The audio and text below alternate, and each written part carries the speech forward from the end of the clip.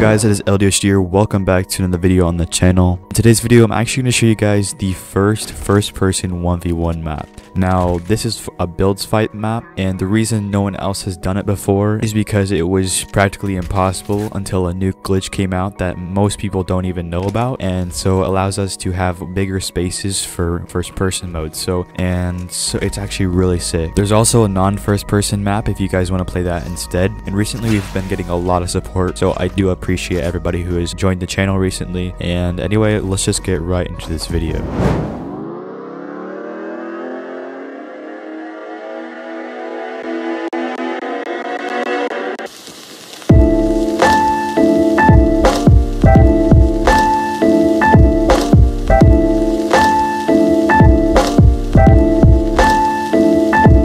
Alright guys, so I'm going to load into a private creative fill server. If you guys haven't seen that video yet on how to do that, make sure you guys go check it out. Alright guys, we're now in the game, so let's just go ahead and load up the first person version, and I'll also show you guys the non-first person version, and they're actually a little bit different, so I'd like to show you guys the difference between those. So the code for this first person map will be on screen right now, and both of the codes will be in the description for the first person and the non-first person one. So in this map, there's actually stuff that I've never seen done before, such as this lightning particle, which is actually done with a glitched particle effect. The end result was super sick in my opinion. As you guys can see, it's very minimalistic for the most part in the center, and of course we do have some background scenery just to keep it a little bit interesting, but for the most part the 1v1 area is very simple.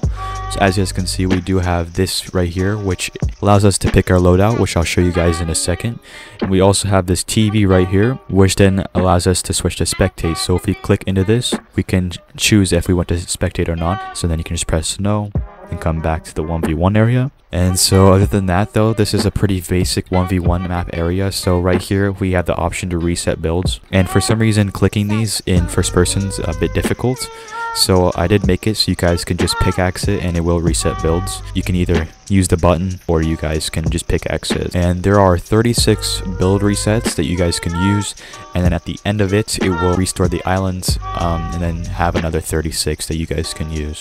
So that's pretty much it for the 1v1 function. Now let's go ahead and look at the loadout section. So as you guys can see, we have a bunch of popular weapons that a lot of people use, and nothing too overpowered that's going to be annoying for people to spam. Yeah, so the nice thing about this map is you can go in here and safely choose your loadout without a bunch of random people trying to kill you. And also over here we have a button to get the charged shotgun if you guys want to practice with it. So let's go ahead and press into this. And there we go, we can now try to find our charged shotgun. So here's one right here, and we also have upgrade benches in this map. However, these are going to get disabled because right now there's an issue with them, because anybody can just take them and then spam them all over the map.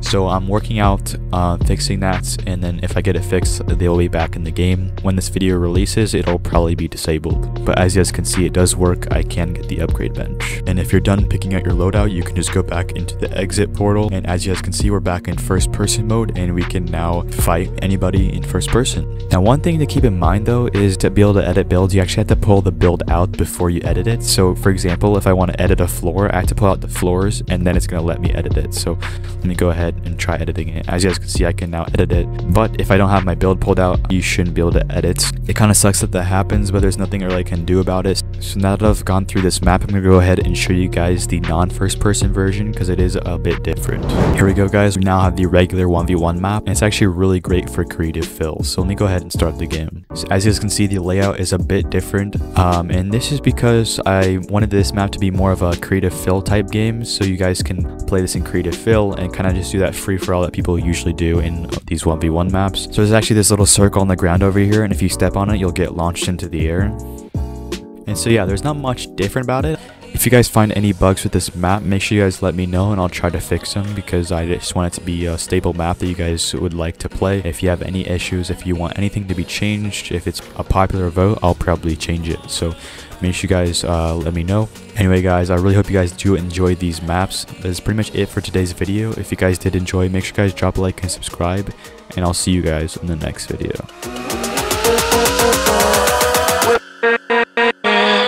With